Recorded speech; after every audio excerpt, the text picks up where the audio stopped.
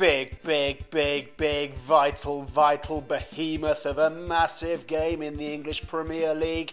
It's the two Manchester Giants, the Reds versus the Blue, United versus City, the Reds versus the Blue, Manchester United versus Manchester City. As I speak now, thousands of fans are flocking up the M6 from their homes in Surrey and the home counties. And let's not forget the smaller A roads doing their vital jobs too. We've got the A34 in Newbury, the A329 near Bracknell, the A33, that's the Basingstoke Road. All of those roads taking those fans up the A40, up the M40, then to the M404 I believe it is, up to the M42. They can stop at some service stations now. There's a nice welcome break near, I believe it's Gaydon, up to the M6, finally to the home of football, Old Trafford, the Manchester United versus Manchester City. Ian Fiveankles, former pro turned professional pundit, is near there now. Hi Ian.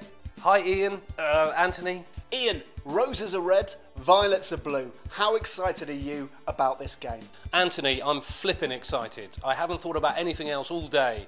My wife asked me what I wanted for breakfast and I said Manchester United on toast. I couldn't believe it. I meant scrambled eggs.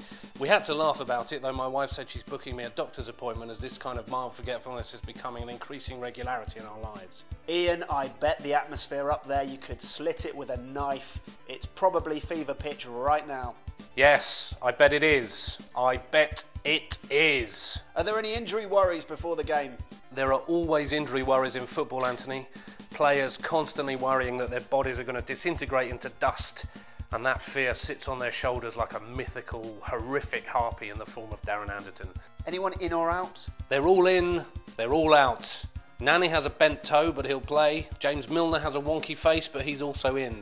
Manchester United just sweating on Michael Carrick. They're sweating on Michael Carrick? Yes, the whole team's standing over Michael Carrick and sweating on him. He likes it, apparently. Will that improve him? Probably not.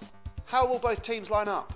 City will line up in height order, United in order of hairiness. That's Giggs in goal then. Correct, and Paul Scholes is bald as a coot downstairs, so he'll be up front. What's the betting news?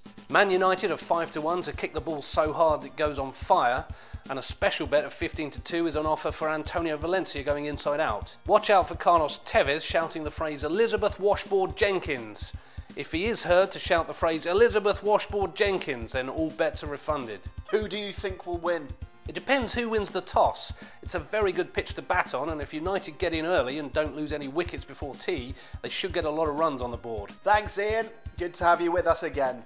You've still got that DVD I lent you of Bridge Over the River Kwai. Haven't given, he's gone? He's gone.